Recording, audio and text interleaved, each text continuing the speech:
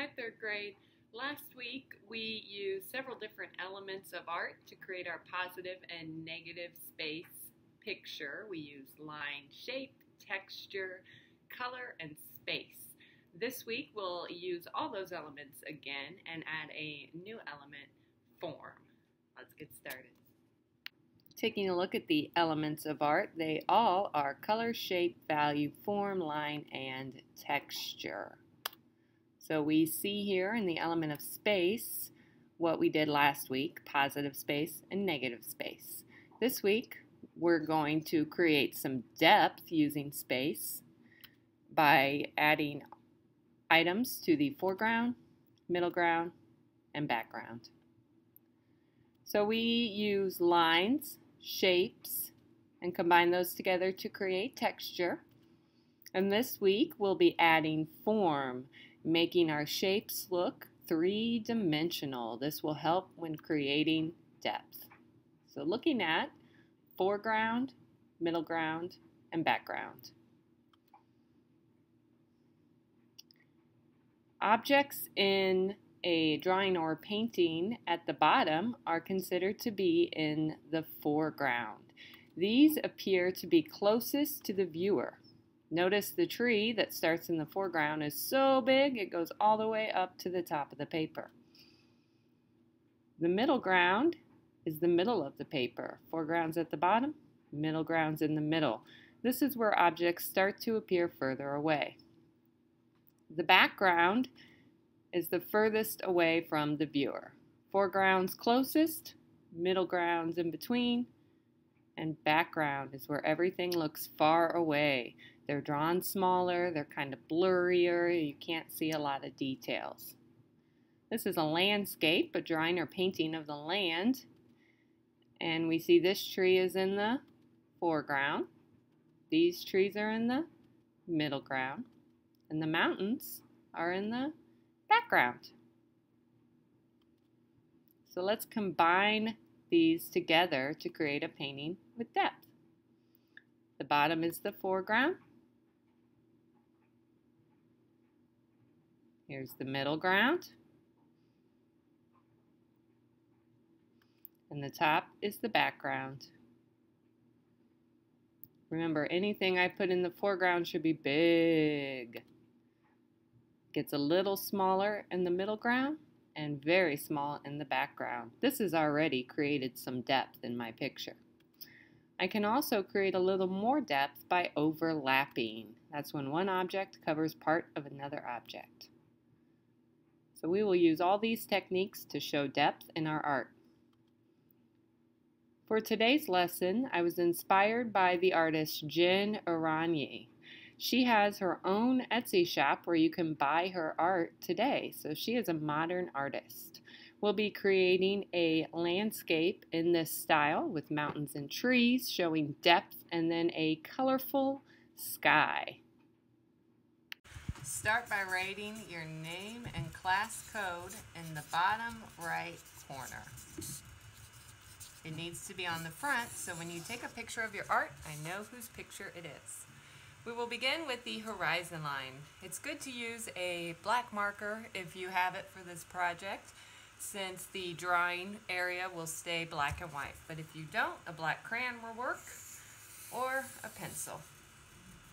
Here's my horizon line, going from one side to the other.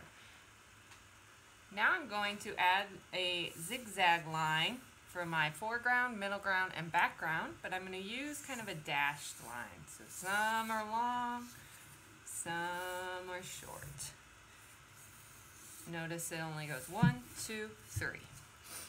Foreground, middle ground, background. I'm ready to create my mountains. I'm going to do this by drawing a kind of curved zigzag line. I'll start at the very edge of my paper and draw the first mountain peak. I'm not going to give it a sharp point.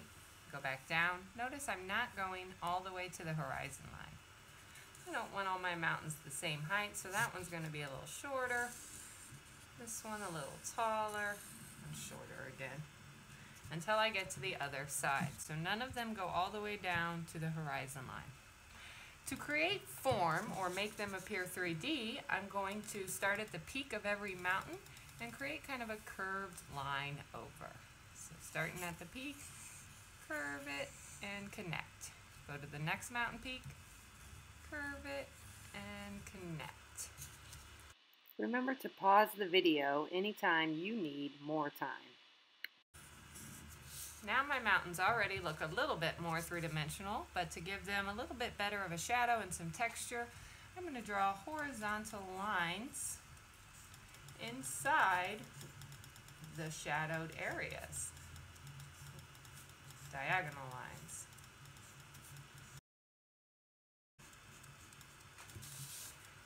Now I'm going to add some texture to my mountains with some little kind of squiggly short lines, not too squiggly.